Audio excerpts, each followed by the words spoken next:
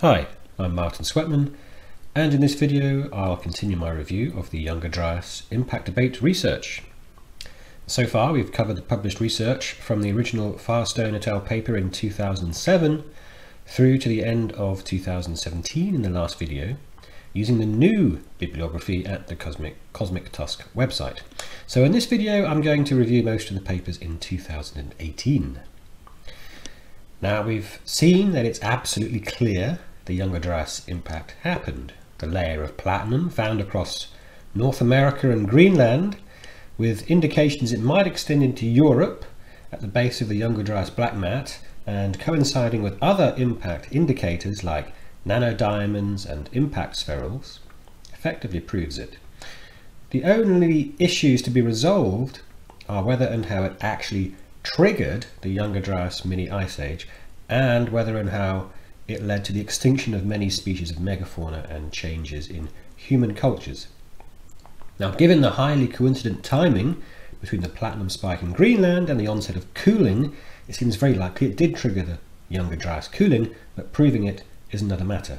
And from the evidence we've seen so far, whether directly from the initial blasts and extensive wildfires or indirectly as a result of the Younger Dryas climate change and destruction of vegetation and habitats, it does seem likely that it had a profound effect on the megafauna and human populations. But again, proving it is another matter. So given this state of affairs, and to speed things up slightly, I'm not going to spend much time from here on papers that simply confirm the event happened. We know it did, and it was massive.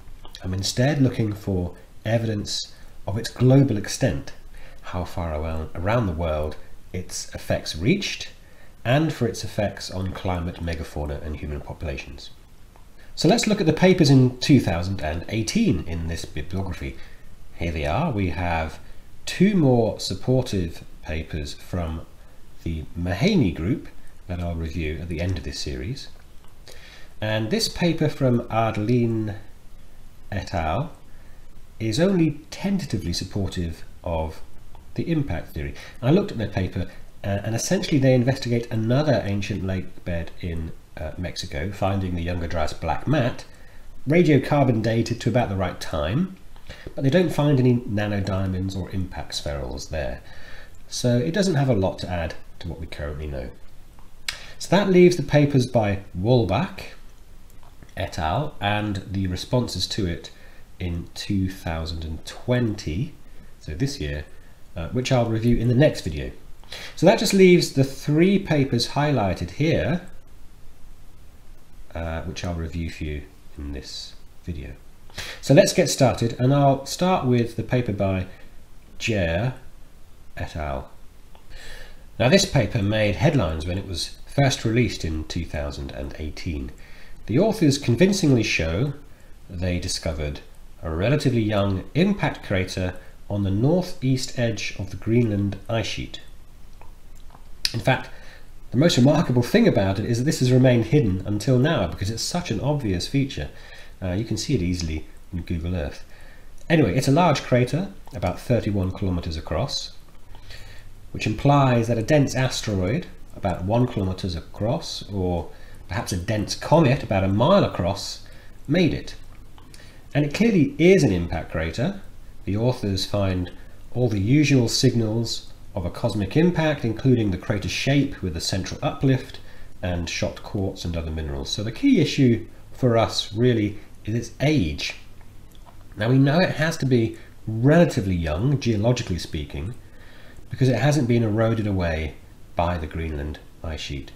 Another telling feature is that it obliterates these drainage channels. But again, these channels could be a few million years old themselves.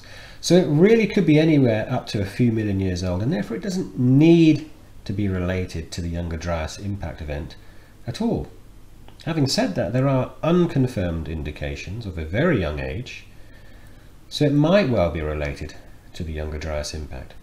We'll just have to wait and see what the published science says in the years to come. But let's just think about that. If this is indeed one of the Younger Dryas impactors, at around a mile wide, it implies a truly massive and awesome event. a globally important event, and our modern religions, with all their catastrophic imagery and tone, the fire and brimstone and the flood myths and so on, which are probably baggage carried over from prehistoric times, now begin to make a lot of sense, and so does Göbekli Tepe. Anyway, that's going beyond this paper into other places. Let's get back to the science. Now, our next paper is quite an interesting effort. Here, a group of volcanologists try to link the Laacher See volcanic eruption with the Younger Dryas cooling. So they are making the hypothesis that the Younger Dryas climate change only, and not necessarily all the other things such as the megafaunal extinctions, was caused by this volcanic eruption and not a cosmic impact event. Now, to be fair, the authors are suitably tentative because they realise their evidence is thin, and we'll see just how thin it is in a minute. But first, I want to just think about the motivation for this work. You see, what we have here is a group of volcanologists, and until recently, say 30 years ago, volcanologists thought they were the most important people on Earth, researching the most destructive forces on Earth. We now know that honour is held by cosmic impact scientists, not volcanologists. But nevertheless, it's hard to relinquish that power. So there's a kind of turf war between cosmic impact scientists and volcanologists as to who has the more to say about extinction events, massive and sudden climate change, and other ancient disasters.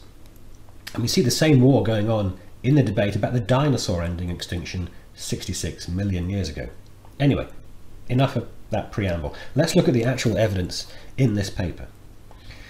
So these guys claim the Laacher See volcanic eruption might have been responsible for the Younger Dryas cooling. Now, the key for us is the timing of these events. Yes, it probably is possible for a volcanic eruption of the right kind and size to trigger an ice age if Earth's climate is precariously balanced at the time. The same argument is used to justify a comet impact causing the Younger Dryas cooling.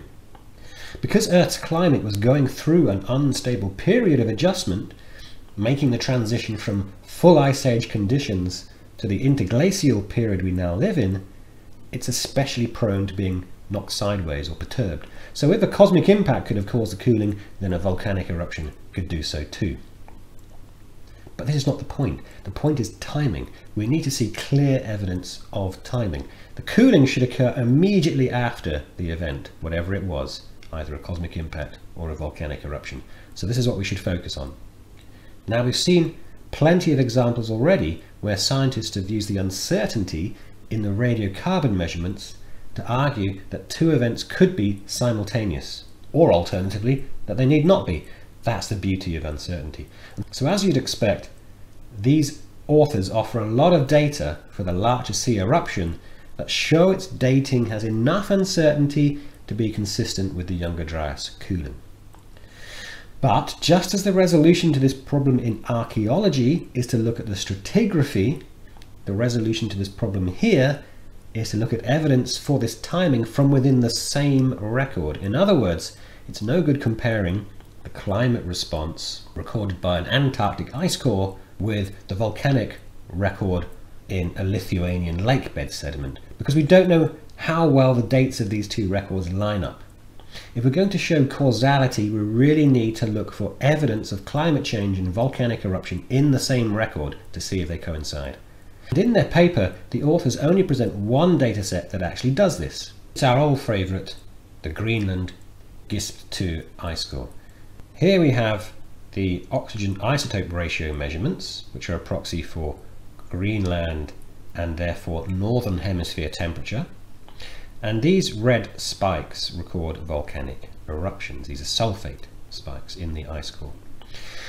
And as you can see in this record, there are a couple of different volcanic eruptions indicated. Now, the authors suggest that this one is the Laacher See eruption, although they have no direct evidence for that. It might be, but it also might be this one here. Without analysing the specific composition of the tephra, or the rock and dust particles in this ice layer, which they don't do, they can't know which is which. But as you can also see, there is no change in climate at all in this GISP2 record when this volcanic eruption, which they claim is the Laacher See eruption, happens. Temperatures are obstinately stable for at least 20 years around this eruption. In fact, we already know of a much higher resolution data set for this evidence published back in 2014 by Peteyev et al. Remember, this is the paper that first discovered the Younger Dryas platinum anomaly. Here's the platinum signal, which occurs right at the onset of this cooling, which was thought at the time to be the onset of the Younger Dryas period. And here is a preceding sulfate signal. Now it's important to note that these sulfate signals here and here are recorded directly in the GISP2 ice core. So their position relative to the platinum signal is correct, even if the dates on the scale are uncertain by around 100 years or so.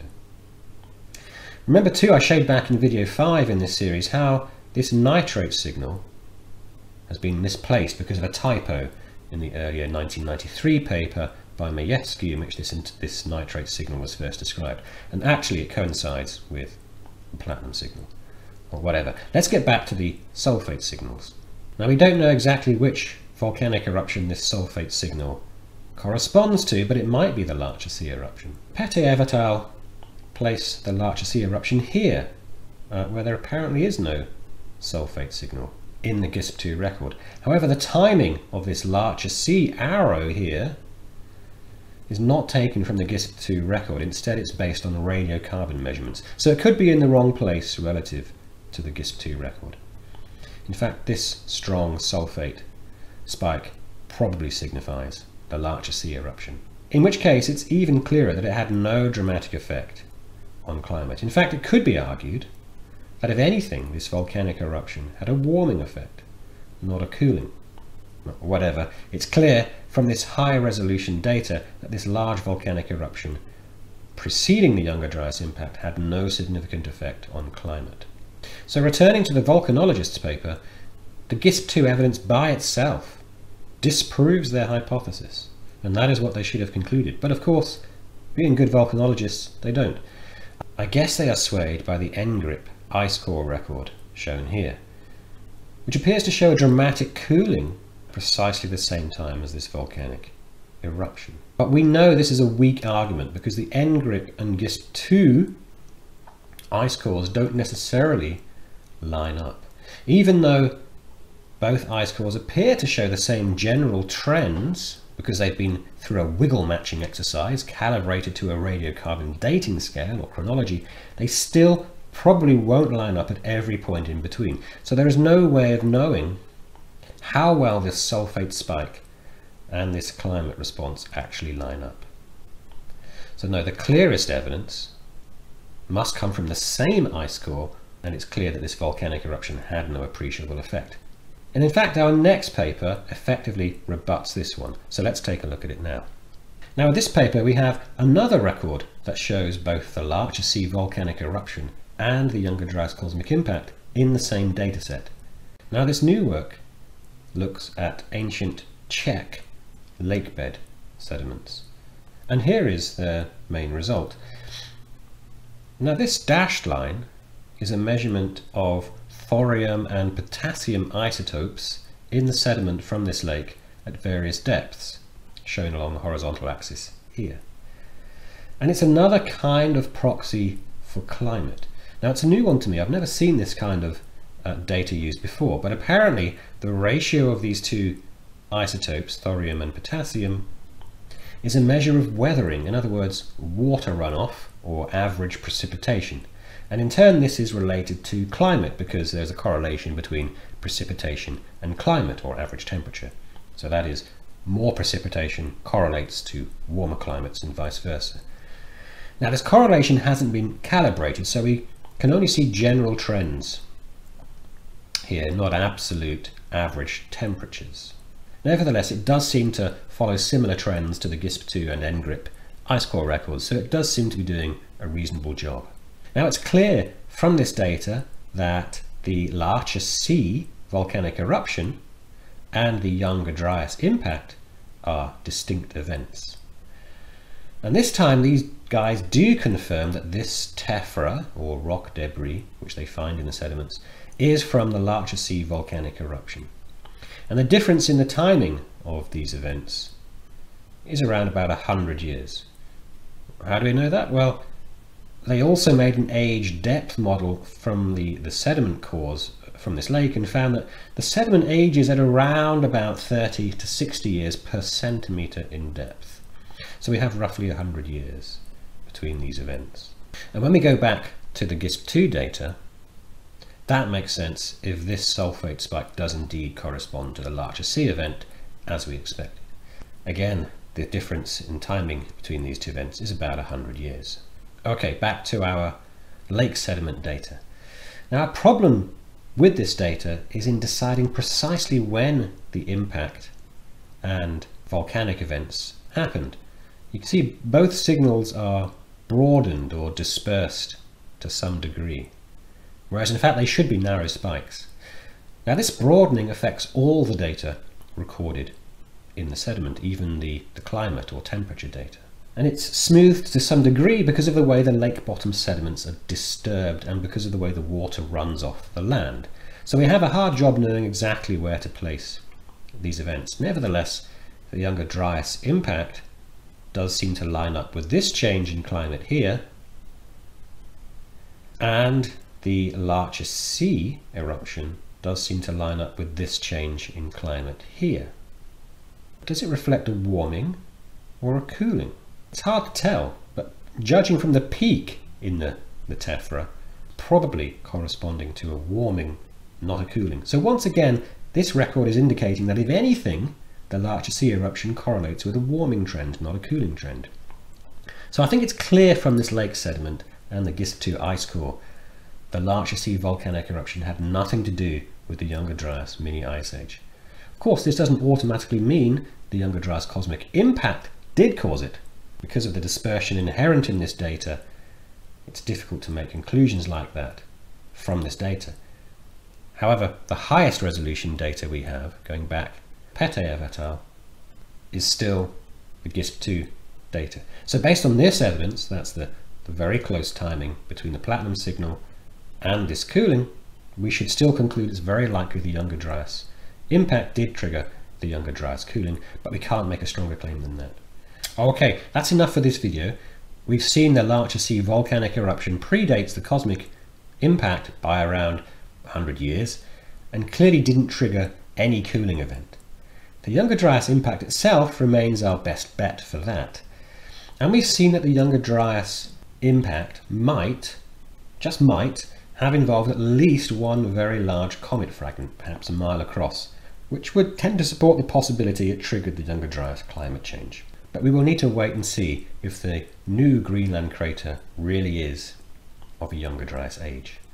Well, if you enjoyed that, you can find out more about that from my book and blog, as well as other videos on my channel here.